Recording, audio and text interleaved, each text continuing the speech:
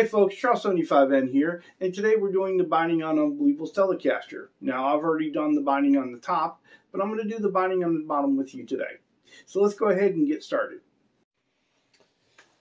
Alright, so we are ready to go ahead and put our binding on the back of the guitar. And of course, we'll go through our process of, we've got our piece already back on the center.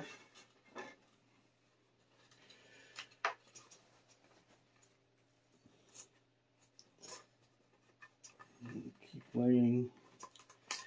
Again, remember that as you apply your binding, don't forget to push down. So you're not just pushing in, but you got to push down and make sure you're sitting on the bottom of that channel, or you'll get a nasty gap, and you won't realize it till after you apply. You might not realize it until after you apply your, till after you have applied your acetone, and by then it's almost too late.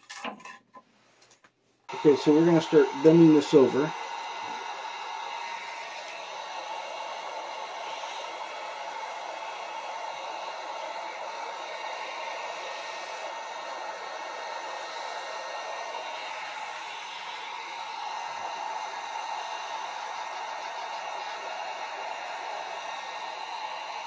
No.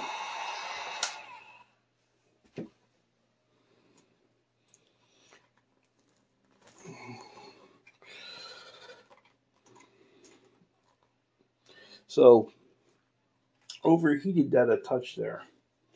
And trying to get it to lay down right, overheated it, and the binding was starting to come apart. So that's the thing, you got to be careful. You got to keep moving that binding. Go ahead and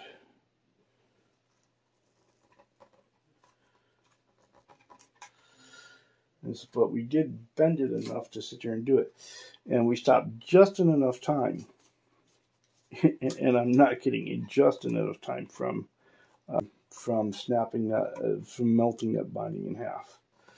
So now we'll come over here, we'll heat it up, we'll lay it back down the right way.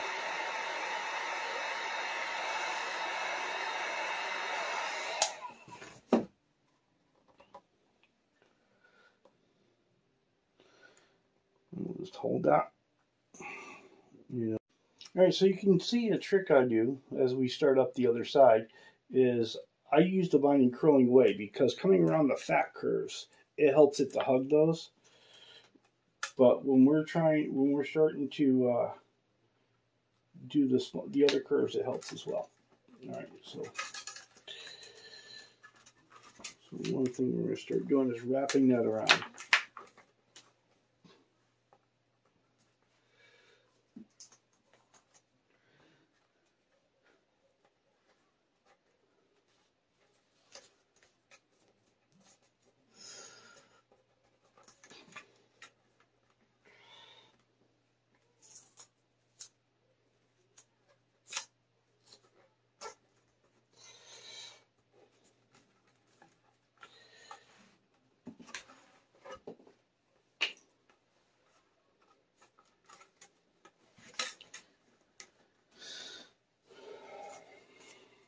Alright, so this booger wants to be, you don't want to,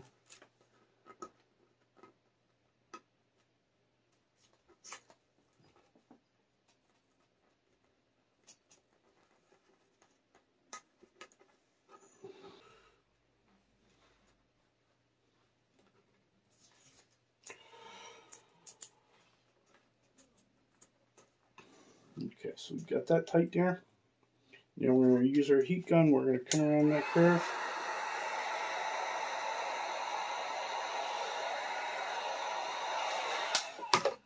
And we're going to stuff this right in here. And because we took our time and did that, this is nice and clean. And I wish I had done that on the other side. Okay, let's get a piece of tape here, because that came just perfect around that horn.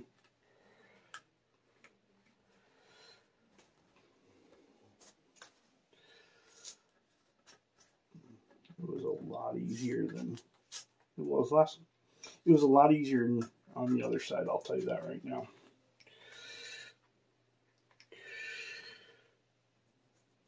Okay, now I'm going to come and I'm going to get the razor and I'm going to cut this this other edge completely clean, and I'm going to do that off camera.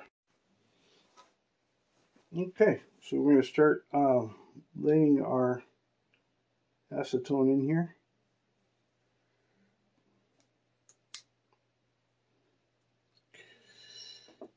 Make sure you got your cloth handy and wipe off all your excess.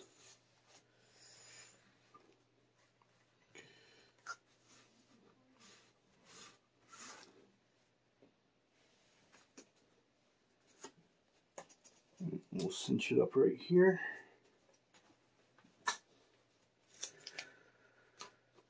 And again right here.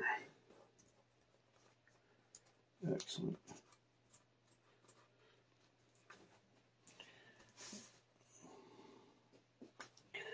Do the same thing over on this side.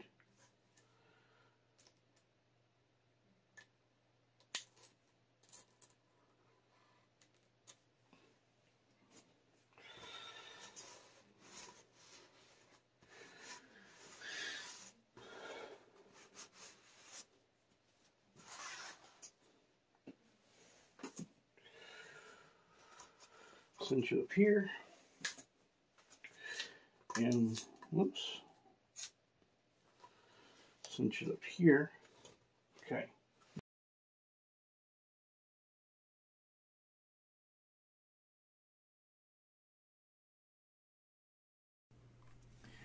Alright, well, we've gone ahead and sped up the clip here because spreading this acetone does take a while, and I didn't want the video to be too boring or too long and people not go ahead and watch it all. But you can see here that you've got to let that acetone kind of wick down between the binding. You got to make sure that you wipe off all that excess, because that excess will destroy the finish that is already on your fabric, or mess with your fabric. But it also continue to melt your acetone, and so your binding will be really ugly if you don't get off that excess. And if you see your tape start to lift there, it's because acetone is underneath it, and so you need to take that piece of tape off and wipe it down. It's also good and handy to have a rag with acetone handy on it, because if you do have some color bleed from one binding to another, then with that acetone drenched rag, it'll actually wipe right off, and you won't have to spend hours scraping later. So just a couple tips, some things that'll help out and hopefully make your binding a little bit easier. And you know, I really got to hand it to the Matt at Texas Toast. He makes this look so easy and does it so quickly, but when I do it, it takes forever. And so I guess that'll come with practice, and we'll just really see from there. But this binding job is better than the binding on my Telecaster, so I think Unbelievable's going to be pretty happy with it. So the next really big step is going ahead and scraping that binding down so it's flush with the body, and that's going to be a lot of fun, and it's always a big mess. But you see here that you can go ahead and just do little sections, and that's a lot easier because that makes sure you make sure that you're wiping off all that excess acetone there. But you get in a hurry and you get ahead of yourself, and when you get in a hurry and you get ahead of yourself, you tend to make some mistakes. So I hope that this has helped out a bit for those of you that want to just start doing your own binding. And yeah. Alright folks, there we have it. We have the binding on Unbelievable's Telecaster. It's looking really good. Our next step is to take the tape off, check for any gaps in the binding. We can fix that with some more acetone and the heat gun if we need to. Then we can scrape that binding down so it's flush with the body, do any final wet sanding the body may need, and then we're ready for clear. So as always, I want you to enjoy your guitar journey, and I want to thank you for being part of mine.